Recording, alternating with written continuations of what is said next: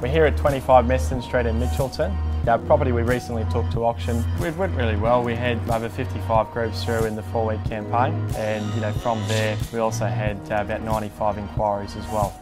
Generally speaking, when we have no price marketing campaign, people judge the property, not the price. So it tends to increase the number of inspections and also the number of inquiries that we receive. Didn't manage to sell it under the hammer on the day, but did sell shortly after.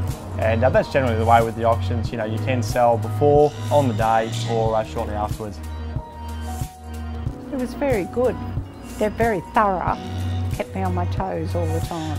The family, I felt as if they fell in love with the house as I did over 29.5 years ago. They saw it and that was the one they wanted. I do feel relieved. Lance and Hayden have been so kind and caring about it all. I would recommend Denovans to anyone. Yes, they got the big ticks from me.